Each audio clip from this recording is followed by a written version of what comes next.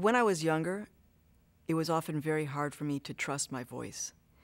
And one of the things that I'm very proud of now as a journalist is that I have that trust in my voice.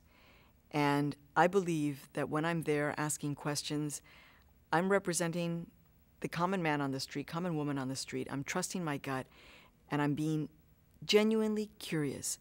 My husband is actually very funny because he says that any cab driver who gets me in the back seat, poor thing, because within 5 minutes I'm going to be asking that person all about their private lives, their intimate lives, and I don't have a problem doing that because I'm curious. I want to know about people's humanity. I want to know their stories.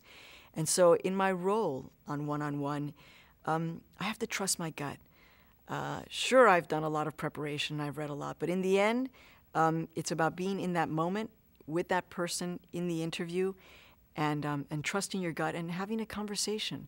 Ultimately, we just want to get to know each other better.